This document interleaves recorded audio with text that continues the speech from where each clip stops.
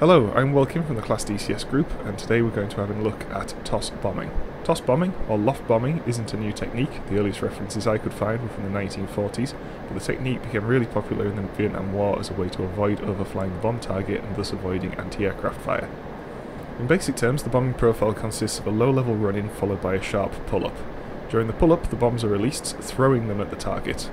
Obviously it's difficult to get really precise strikes using this method without using smart weapons, so it's best used against area targets such as airfields.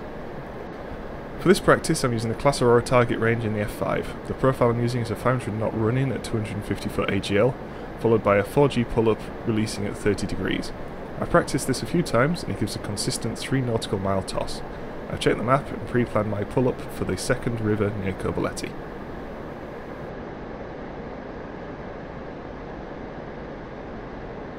And there's the river, and pulling up,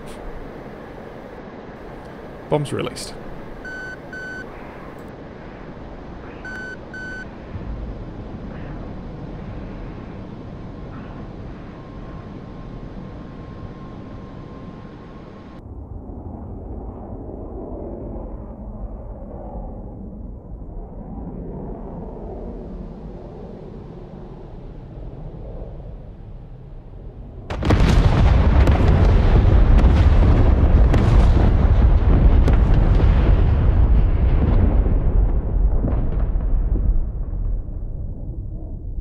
I hope this has been useful to you. I'm looking forward to using this attack profile in future missions.